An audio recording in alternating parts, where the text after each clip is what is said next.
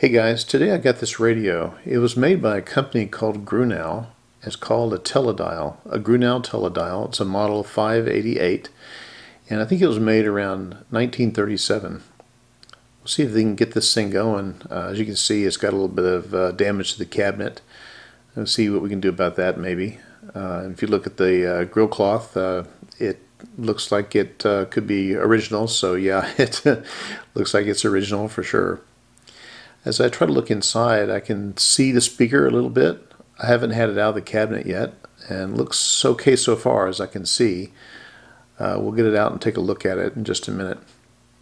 What's really interesting is it's got a different kind of dial system. See how it turns? As you tune it, the whole dial turns.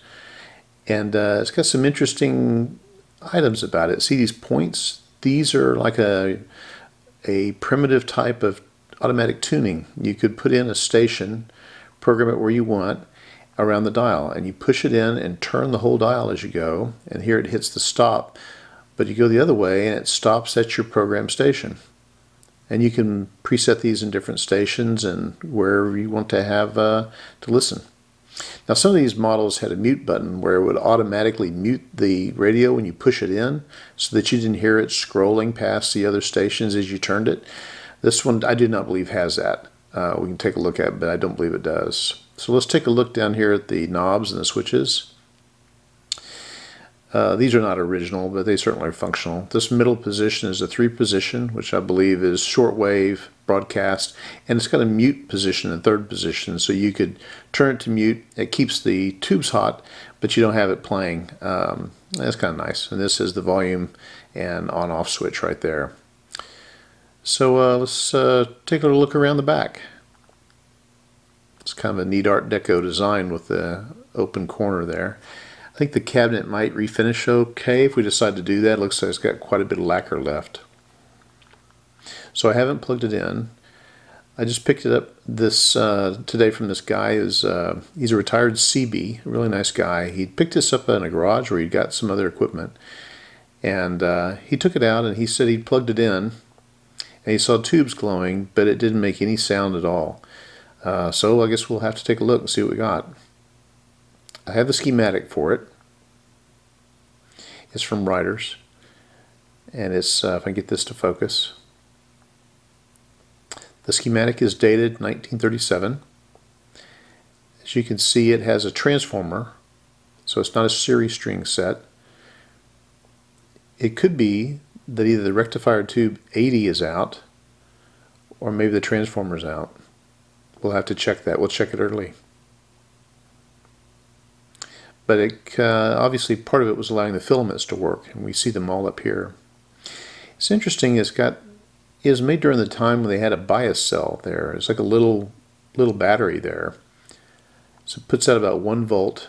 It's wired so it provides a negative bias to the to tube 75, which is the detector AVC first audio tube. We don't know if that battery is any good, what kind of options we have to replace it. We'll figure it out when we get to that.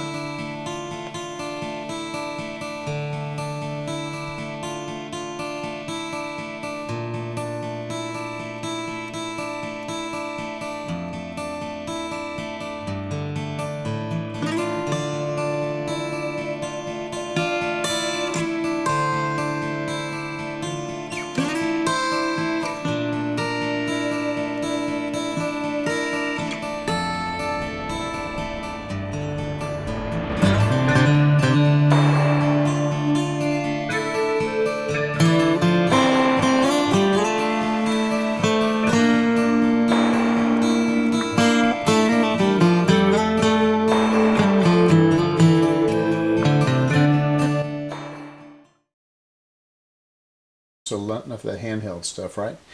Okay, so here we are back at the schematic. If you can still see that, I was looking a little while ago. I was talking about the bias cell right here. As you can see, it's like a little battery symbol there. And then I was talking about the transformer windings. And the idea is if 80 is out, then that'll cause nothing to happen in the radio because there won't be any plate voltage.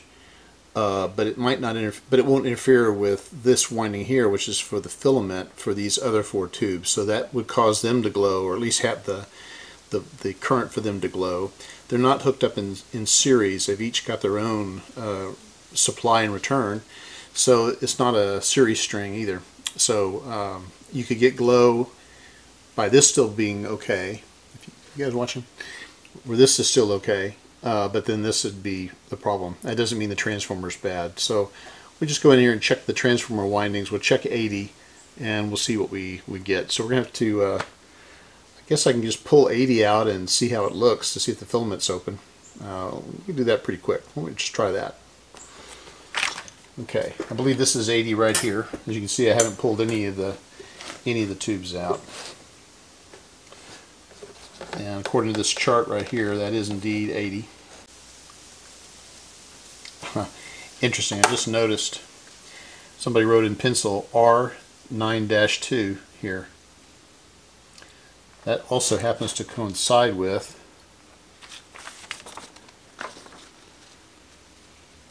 page 9.2 in the Riders. So somebody put a note in here, Riders 9.2 is this chassis. Cool. Okay, so this is the rectifier tube, 80. It says 80 right there. And the getter, this silvery looking stuff, mirror, is not white, so it doesn't look like it's gotten gassy. It's not too much evaporation on here. We'll see. Filament evaporation I'm talking about. So I can't see the bonding wires in here right now, so we'll just check it the old-fashioned way and see if we've got any continuity across these. Alright, so this is a base type B for an 80. And the filaments are pins 1 and 4, and the plates are 2 and 3. So let's just see if we get continuity, or get make sure this isn't open between 1 and 4. Those are the large pins. Okay, so between the 2 big pins, between there and there, I've got 1 ohm. I'll try those 2 here. Nothing there. I wouldn't expect anything in these other ones. But between the large pins, I've got about 1 ohm.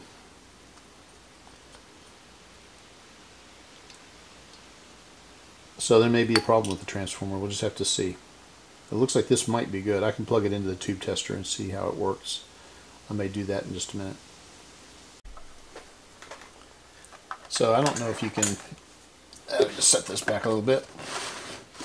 I can see that I have access to those 2 points there, so I might be able to go in there and check the winding of the transformer directly here. Let's see. This is the filaments I just checked. No, they're going to be tied together here. I guess I can check between the 2 plates and see if I get any continuity through here. Let's just see what we got. So the 2 plates, I believe, are here. I'm not plugged in, right? Haven't been plugged in a long time. And here. Okay, 1.1 k ohms. That's great. So I've got continuity through the transformer for that. And then this should be probably almost a short. It couldn't be a short. It should be a winding.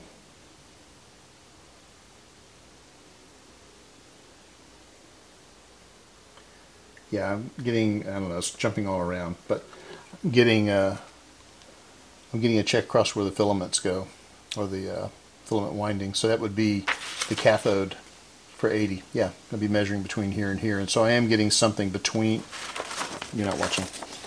So this tube is out. So what I did was I checked just then from here to here, and I'm getting a lot of movement because I'm probably charging some capacitors and things that are in there. But it's not an open circuit between here and here. So that means this is there. And I just checked a few minutes ago and got some resistance across here, so this is not open. And if the tubes are glowing, that means this secondary is also good. So all three of the secondary windings look like they're going to be okay. Assuming the primary is okay. But if he said it glowed, this is good, and now it looks like this is good.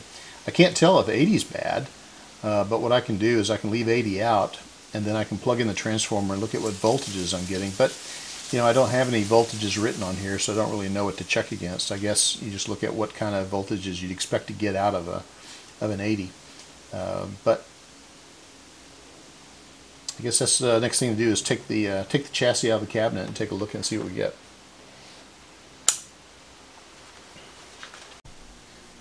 Okay, let's take this thing out and see what we get.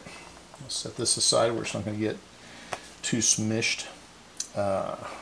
Alright, so as soon as I get this thing out, I'm going to want to protect that speaker.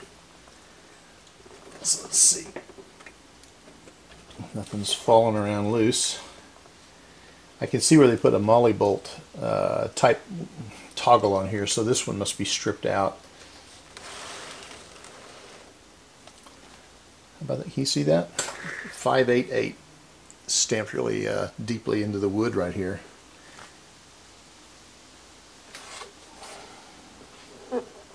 Something else here, but anyway, looks like it's only being held by 2 screws right now. Let's get those things out and see what we got.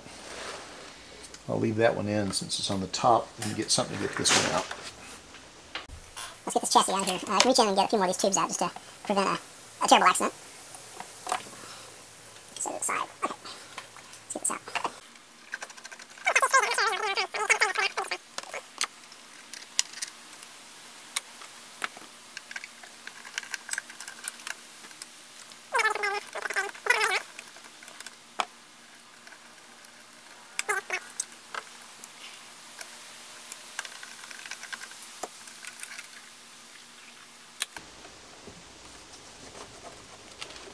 Okay. Don't forget the knobs in the front, right? You were going to remind me, weren't you?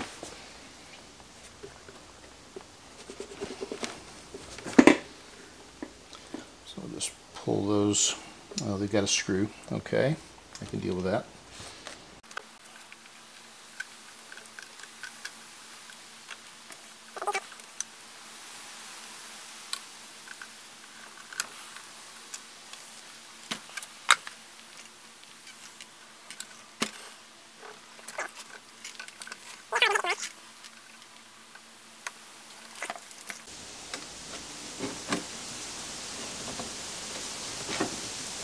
Looks like that's coming back straight like it should.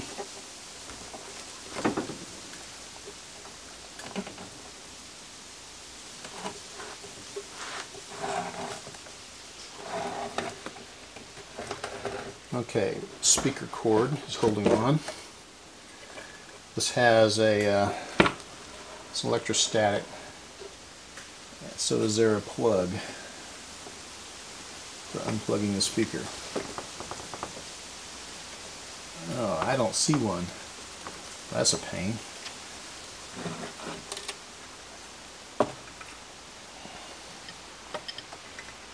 So the speaker stays with the cabinet, and the wires, they're not all plugged? You gotta be kidding. Oh, good grief.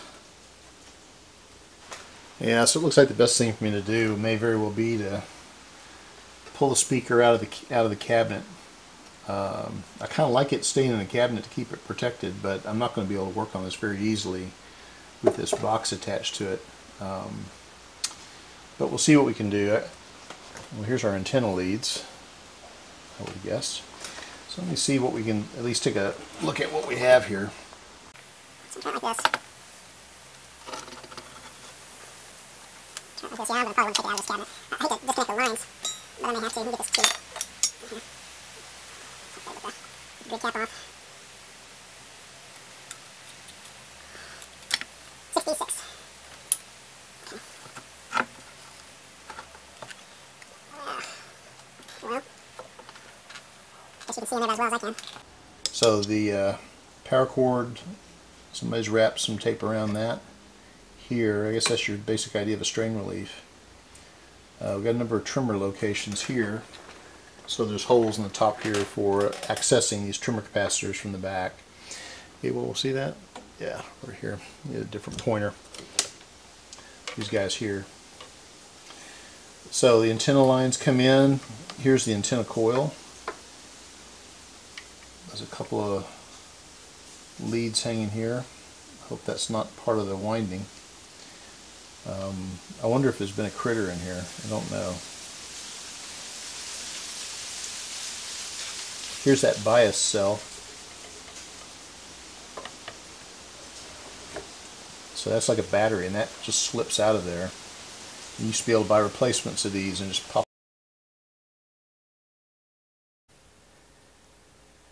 Yeah, so isn't that the way it works, right?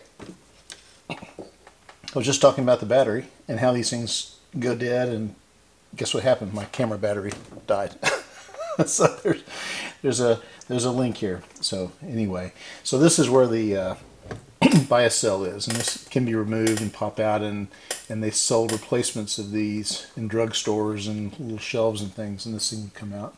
So I'll look at, maybe I might be tempted to put like a watch battery there or something. We'll see how that goes. As far as capacitors go, it looks like this one's a replacement. I'll look at that much more closely later. But otherwise, this was kind of sweaty looking. I don't know when this was really last run with any length of time. So I don't know whether or not they got hot recently, or if it's just been like that for a long time. It's not that big a deal. I don't know. We'll take a look at that later. Alright, so looking at the switches, this is the on-off volume switch. Looks like it's alright. This is a 3-position, and this is the tuning dial. Seems to be working pretty smooth. Let's take another look at the top. I don't see any signs of, like there's been a fire or any kind of damage down here. It doesn't look like the transformer's gotten too hot, so I don't see anything here to be immediately concerned with. Let's just take another quick look at what else we got on the top. Alright. So we have an electrostatic speaker.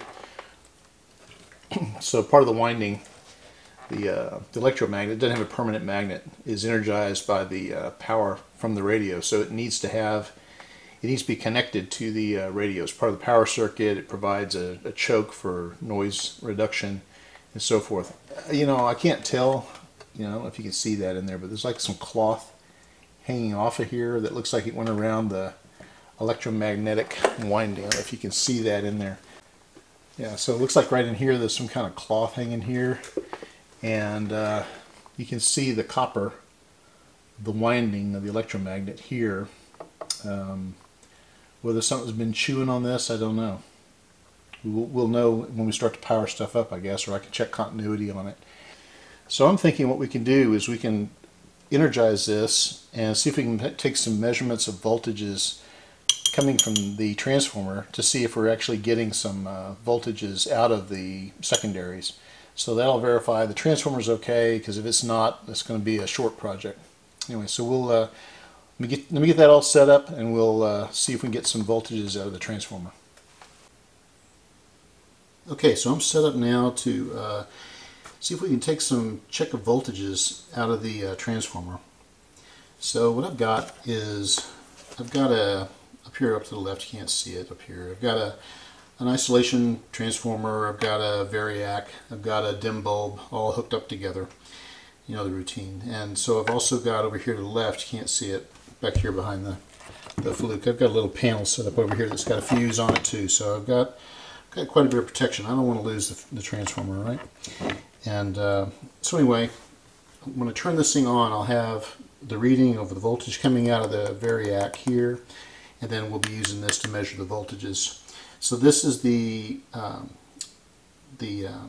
rectifier socket, and this is that other tube socket. I guess it was the IF amp, and it's going to be able to allow me to access the filament voltage. So we'll be checking the filament voltage here, and I'll show you what we're going to do.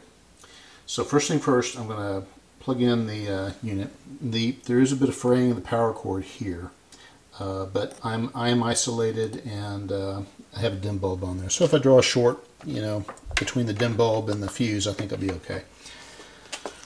All right, so we're going to plug it in. Let me first see if the power is on, so I don't have to touch it to turn it on. Okay, power's on. And here's the cord.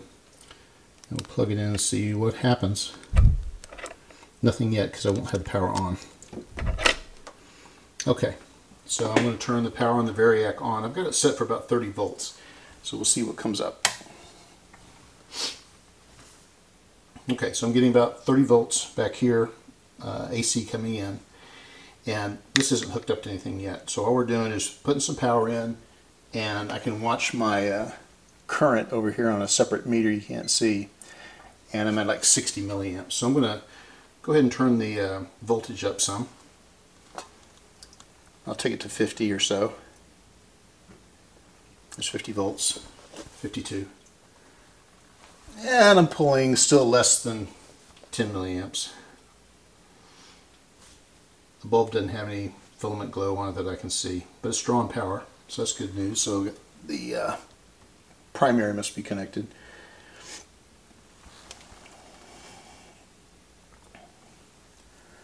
So there's 70 volts. Still getting about 80 milliamps.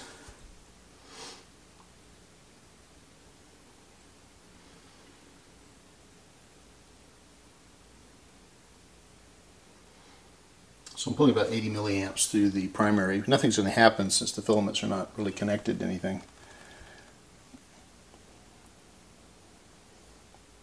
So there's 90 volts. I'm at 90 milliamps.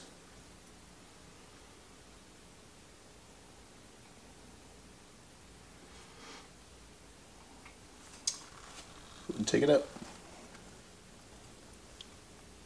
There's 100 volts. And I'm at 100 milliamps. 100 volts, 100 milliamps.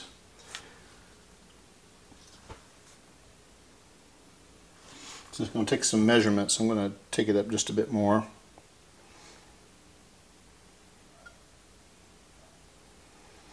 That's a true RMS on the voltage.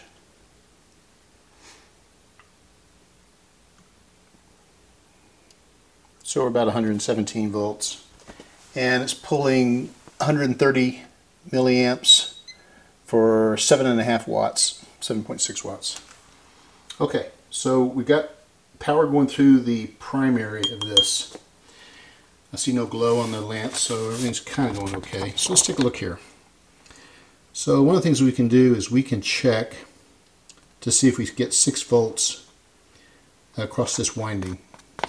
I don't know where that lamp is right now, or I'd check to see if it's glowing. So what I'll do is I can check to see across the filaments between here and here to see if we're getting 6 volts. Now I can access that through this socket right here. That was a 6D6. And if I look at my chart in this book, 6D6 is a base type 6 Bravo. And 6 Bravo is this one. If you can see that, but that's pin 1 and 6, so that's the two thick pins on the IF amp. So let's give that a try. So I'm set up in AC, and I want to check the AC voltage between the two large pins. So there's one there and one there. 7 volts. Considering I don't have any load on it, that's probably just great. So the filament voltage looks pretty good. The filament voltage secondary on the primary, on the transformer, looks pretty good. So let's see. So that means that one's good. Now if we want to check this one, we want to check the cathodes. And if we want to check this one, we would check the filament, or sorry, that's the plates, the cathodes for this. So the cathode and the filament, if I remember right, let me double check again. I think that was base 4B. It's the two, yeah, it's the two thick pins is the filament and cathodes direct heated. So we should get the voltage between here and here.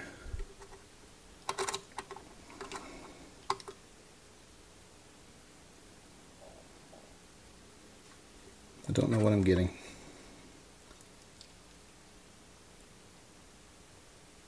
.8 volts on the cathode. That's probably right. So 5.8 volts. I'm just going to make a note of that. 5.8. So the little guys will be the plate voltage. So I just checked. We checked this one a while ago. So we had 7 volts on that. We had 6.8 volts between these 2 points. And now what I'm going to do is check between the two large diameter pins, which will be the no, I got that backwards. The 5.8 is on the big pins, which is the cathode, and then the plates will be what I'm going to check next, and those are the little pins. So this one should be quite a bit higher.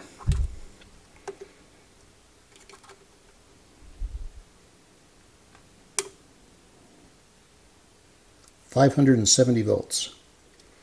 I think we got a good transformer. That's great news. That's great news. Okay, so we had 570 for the plates, no load, and 5.8 on the cathode, no load, and about 7 volts on the filaments with no load. So I'd say transformer looks good. How about we put some tubes in here and see what we get. Okay, so I got the tubes back in, including the rectifier tube. So why don't we get the power going to this thing. Once again, we're going to track the input voltage here. Okay, let's use the signal tracer and see what we can find out about what we got. I'm going to put this on trace and RF, and we'll see what we can get out of this.